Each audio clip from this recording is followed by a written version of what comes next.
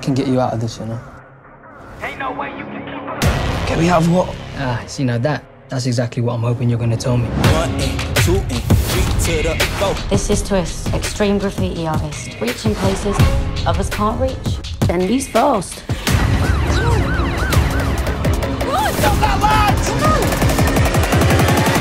What is that? Brilliant. Come with us.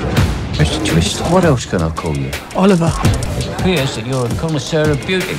What do you see? It's a really decent copy. I've seen the original tons of times, the Caine. No, you haven't. I know you're pulling a job. I want in. You're hitting Losburn. Once prestigious art dealer. Impact, feedback, He took everything from me. Everything. used to kill, but I gave it up on my relapse. And I'm going to return the favour. We're on. Ain't no way you can keep up. To pull this job off, you'll need a twist. Keep up. My kids are not disposable. That's exactly what they are. Keep up. You better pray it goes like clockwork.